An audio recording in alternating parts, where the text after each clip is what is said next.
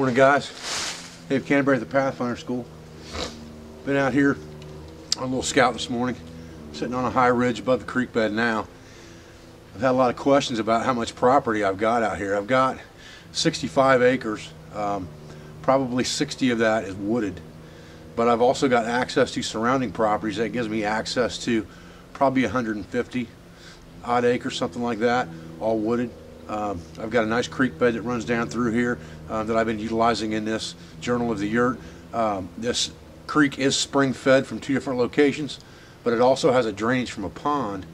So that water that's in that pond probably has some old mining equipment and things like that in it, because a lot of these caves out here are mining caves, and there's a lot of rust in that water. So I do drink the water out of this creek down lower toward the back end of the property where the yurt's at. But I would recommend to most of my students when they come out here that they boil this water. So I wanted to answer that question while I was out here. I thought what I would do while I'm sitting here is, you know, in the frontier, they carried what was called a haversack much of the time. And you see me carry my Pathfinder haversack, and it's just an oilskin pouch made out of cotton duck that's oilskinned. And I carry it quite a bit, and I use it for lots of things, but the general purpose use of that was to carry sundries like food. Okay, that was generally what they carried their cooking utensils and their food in, was their haversack. And then they carried their shot pouch, which carried all of their shooting accoutrements. So generally speaking, the haversack would be used to carry the sundries that you would carry with you on a trek or a scout. And being that I'm out here on a scout right now, I kind of threw some sundries in here just in case I wanted a quick meal or a quick snack on the trail. And I think that's what I'm going to do. It looks like it's going to rain today. I've got a nice rock overhang over top of me right here. I think I'm going to hold up here for a few minutes. I got a good flat rock I'm sitting on right here on this ridge. And I think I'm going to fire myself up a quick snack before I go back to the yurt. Not seeing any activity of animals right now at all. I was hoping to secure a little bit more meat, but if I do, I do. If I don't, I don't. But right now, let's cook up a snack. So basically what you can see is the contents of what I had in my haversack. It's not that much weight. I had my 32-ounce stainless steel bottle with my nesting cup. I had my Pathfinder pack stove wrapped around the bottle, and it'll slide up and down or slide off if I need it to, but it nests in there real good like that. I do have a can of chafing fuel here, okay, and that's what we sell with the Pathfinder pack stove. I find that it burns hotter and longer than alcohol. I have a lot of questions about why don't you just carry an alcohol stove. This stuff burns hotter than alcohol, and it burns longer than alcohol. In the long run, it's cheaper than alcohol, and this container is multi-purpose. Once it's empty, I can fill it with tallow, beeswax, alcohol, or any other burnable material that I want to put a wick into, and it will still burn as a canister. Okay, I've got a few cotton balls here I use for wicking material. I've got 4 12-penny nails here, or 12D nails.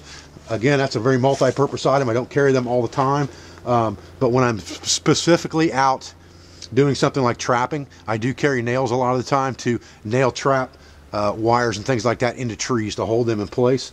I've got 4 nails in here.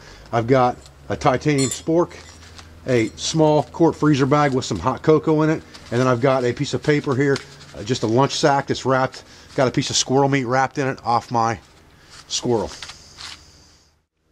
Okay, so once I've got my wick in there, I just need to get my ferrocerium rod out here off my knife sheath.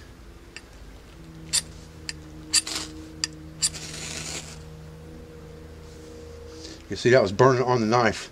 That knife does a fantastic job of striking a ferrocerium rod.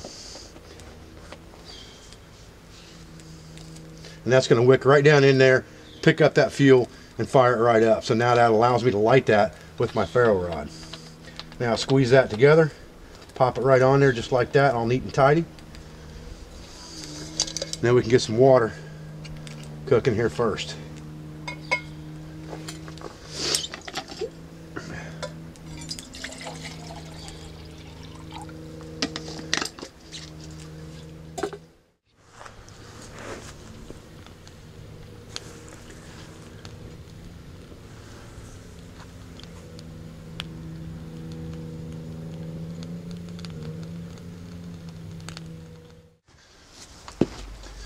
You know, this Pathfinder pack stove would work just as well with, you know, a soda pop can stove like Mini Bull and things like that.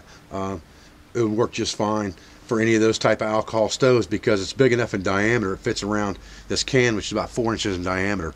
It would drop right over the top of a soda can type alcohol stove. And like I said, you can wrap that thing right around your water bottle. So it makes it real convenient. I talked to my dad, and he was talking about selling the actual stove separate from the chafing fuel. But the thing is, I think it's only $1 more, the way he's talking, to get the chafing fuel. We get that stuff pretty cheap, so he throws that in with the package for $1 more. So you're really not going to save a whole lot of money by just buying the stove. And then you get the fuel canister you can use for multi-purpose things as well, or for, you know, the chafing fuel itself if you want to. Okay, so what I'm doing now is to cook my meat. I've put my fire ring in the hot bed of coals. You know, the Pathfinder pocket stove is right there. I've got 4 nails across that are just sitting in the indentions around the top of the stove, and that basically gives me a grill top over the hot coals to cook my meat. So now I'm going to cook my squirrel leg up, have a snack with my hot chocolate, and move on. You could do the same thing with your cup. You know, if you want to get your cup up out of the coals so you had oxygen flowing underneath it, you could just put that ring right in a hot bed of coals and put your cup right on top of it, and that would give you oxygen flow from underneath. So it's a very, very multi-purpose item, from use with fuel canisters to use with different types of alcohol stoves to use, you know, just in the coals like this. It weighs nothing, wraps right around your water bottle. I wanted to kind of show you guys where I'm at here. You can see this great big huge limestone overhang over my head here. It's just a beautiful area of the property out here. It drops right over the top of that ridge and down into some caves. It's on a ridge line above the creek bed here. Just a great place to hang out and watch and listen. Alright, well, looks like our piece of squirrel's pretty well done here. Oh yeah, look at that. Nice. Get that dude ate. Head back to the yurt.